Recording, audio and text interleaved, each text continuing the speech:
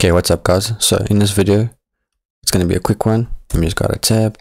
What I'm going to do is show you how to add material to your geometry node creations, because if I go here, let's just do this. Okay, now if you click here and you go to material, hit new, and now you go here, base color, you can see nothing happens. So it's actually really easy, and I think it can be frustrating because when I started Blender, I struggled to figure out how to do this. So what I'm going to do is show you how to do it. What you're going to do is go back to geometry nodes, click here, bring this here.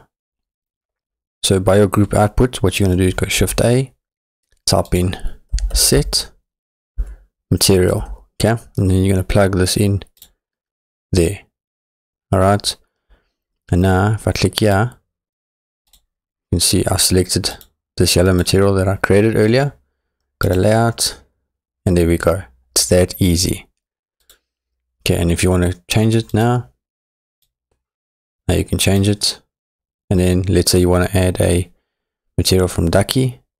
So you've got to add on. So I've got real-time materials. Let's go with basics. And then click here, add material. Okay, and then it hasn't done it again. So what you want to do is go back to geometry nodes. It's a bit annoying.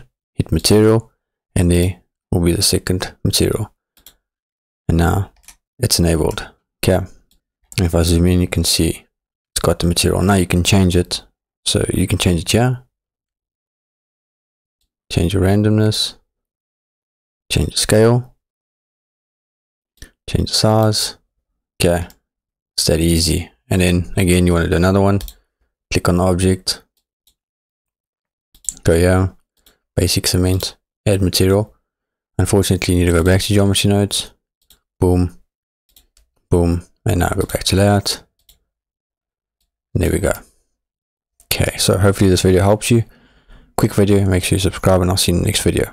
Feel free to check out the Patreon. I upload scenes there. If you're a member, you can download them, and it helps the channel.